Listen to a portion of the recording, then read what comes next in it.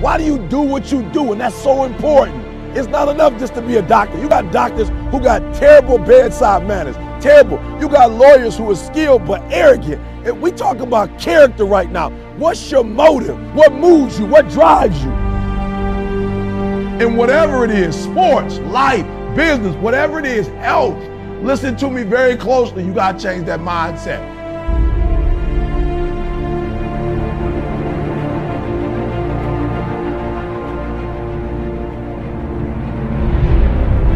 Even in your action, while your action is good, you got to ask what drives it, what guides it, what moves it, what's the spirit behind it, what's the reason behind it, what's the purpose behind it.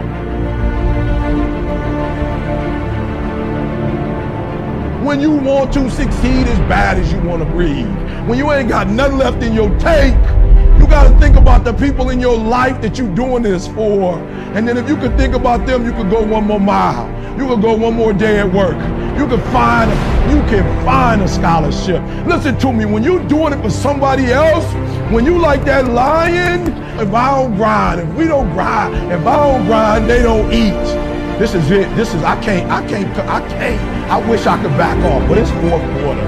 I wish I could tell you something else. I wish I could tell you tired, go take a break. I wish I could tell you tired, rest for a year. I wish I could tell you that it's gonna get easier. I wish I could tell you it's gonna get easier. I wish I could tell you that if you just keep going, it's gonna get lighter.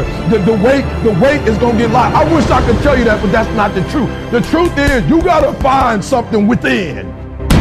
You gotta find something within, and that's gotta push you, and that's gotta elevate you, and that's gotta drive you, and that's gotta move you. And when you find out what your why is, and your why gotta be deeper than you. When you find your why, you don't hit snooze no more. When you find your why, you find a way to make it happen.